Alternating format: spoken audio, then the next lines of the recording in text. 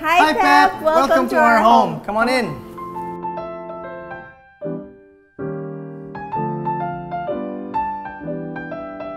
Hi everyone. Well, eto muna tayo. Dito muna tayo sa aming dining area. Mahilig kami sa wood. Ako rin, mahilig ako sa mga wooden things. I saw a table, a full slab table sa friend's house ko like maybe a decade ago. Tapos I wanted one. Kaya lang nga, it's always very expensive. So what did I do?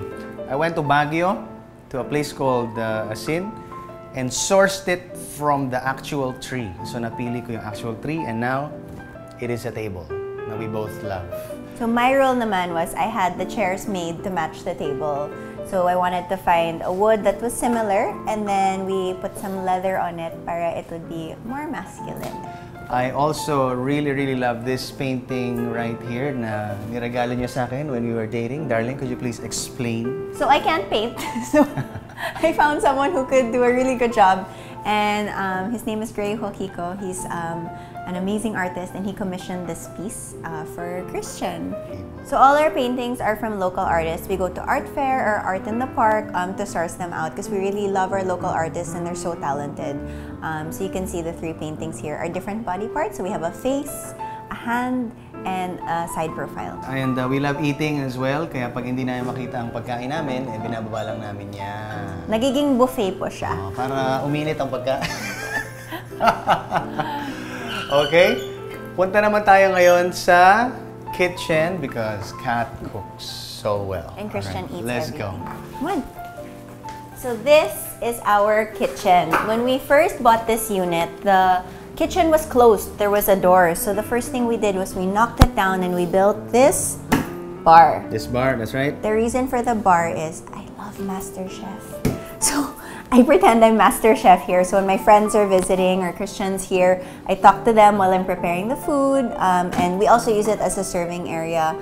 There's also two stools because when it's just Christian and I that live here. So when we have quick dinners during the week, we have our dinner here as well. Honestly, most of the time dito kami kumakain. Yes. Most of the time kasi it's usually quick and fast, breakfast or sometimes takeout or deliveries. Pero yun nga, when we want to have a special meal, as Kat said, and she cooks again very well. Any dish, she will learn it. Any recipe.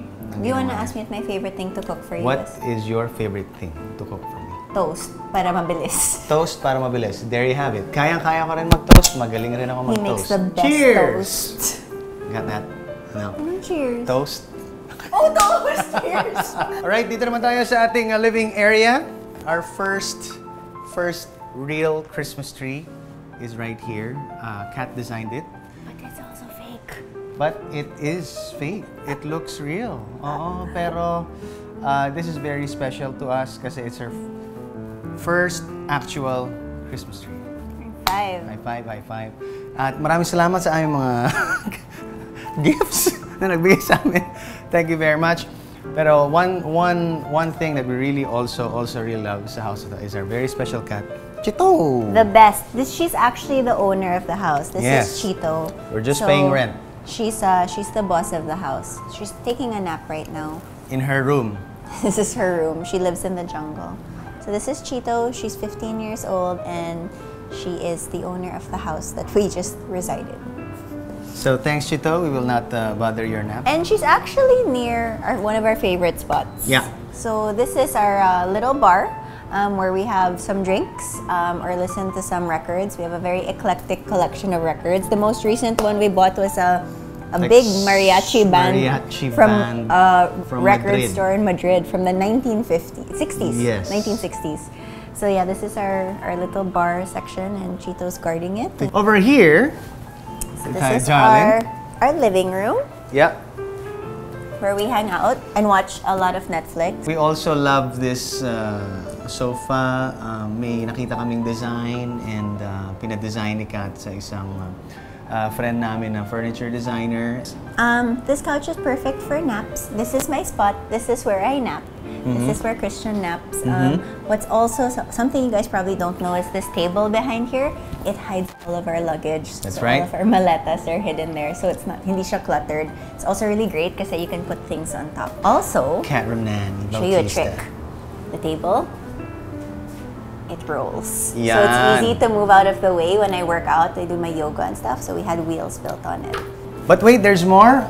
Darling, could you explain where we got this so wonderful we got this mirror in Bali. We thought it was so interesting because the colors were very washed out, which is not something you really see in Indonesia. It's usually very gold or like heavy colors. So we really like the watercolor effect. So we got this in Bali, and this table is from the very, very, very far province of Market. Yon. Hirap yan. Let's go to the bedroom. Ah, yes. Welcome Where to our bedroom. happiness happens. The bedroom. Would you like to share what this is? So this lovely is table? my vanity where I get ready. So I love the color green. It was a gift from our contractor, A.R. Eustachio. Thank you, Junji. And he put lights in here so I can see my face when I'm doing my makeup. And then it actually closes. It converts so I can actually work from home. So I put my laptop here and can send out emails and stuff, and it looks like a full desk. That's actually one of the best things. Work from home. Now you get to really spend time with your wife. You really get to still, eat together and, rest together. So I really enjoy work from home. Go work from home. Dito tayo sa ating bed. This is our bed. It's the first time I've ever had a king-size bed. Ever? Ever. I've always had very small beds, so I love this bed. Ang na-notice ko sa king-size bed, you can both snuggle together, and if you also need space, parang hindi niya nafe-feel ang isa't isa sa laki niya. Hulaan nyo. What do? Do we snuggle? Or do we have space? If you know the answer, please call now and click like and subscribe. This is our special Christmas tree. Binili ko to kay Kat when we were still dating, when she was still in another apartment. So we decided to still keep it. And maganda nga yung sinabi ni Kat kasi we want to parang hang different ornaments from all over the world. That's a very good idea. It's our very emotional tree. It's a manifestation of feelings. The outside is a manifestation of aesthetics and beauty, but this is a tree that means so much. My condo used to be so small, so this used to sit on top of Chito's bed because their condo is so small. So the ability to be able to have two is such a blessing for us now, and we love it. That's why it's close to our bed. Yes, so thank you very much for sharing your time with us. I hope you enjoyed our little home. And yeah, I hope you get to see other homes of other people as well. Yeah, I'm ready to see other people's homes. Yeah? I'm ready to also sleep. ready to nap. Okay. All right, so thank you, Pep, so much for your time. See you again soon.